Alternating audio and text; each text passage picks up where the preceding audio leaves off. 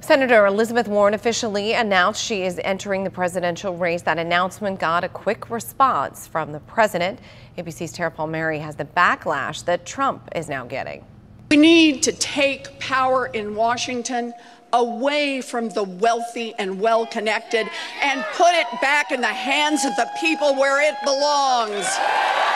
In the bitter cold, Senator Elizabeth Warren officially announcing her candidacy for president in front of more than 3,000 people. The senator laying out her plan for 2020 with a promise to fight against income inequality.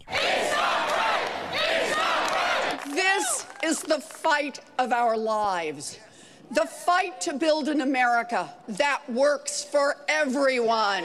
The announcement for the presidential hopeful comes as she looks to move past renewed backlash over her claims of Native American ancestry. Just last week, the Washington Post obtained her 1986 Texas bar registration card, where under a race she called herself American Indian, a claim she's made for almost 2 decades. But Warren issued a private apology to the chief of the Cherokee Nation and said this on Capitol Hill. It was based on my understanding from my family's stories, but family stories are not the same as tribal citizenship. President Trump has repeatedly referred to Warren with racial slurs, taunting the senator on several occasions to prove her heritage. Tweeting late last night, will she run as our first Native American presidential candidate, or has she decided that after 32 years, this is not playing so well anymore? See you on the campaign trail, Liz.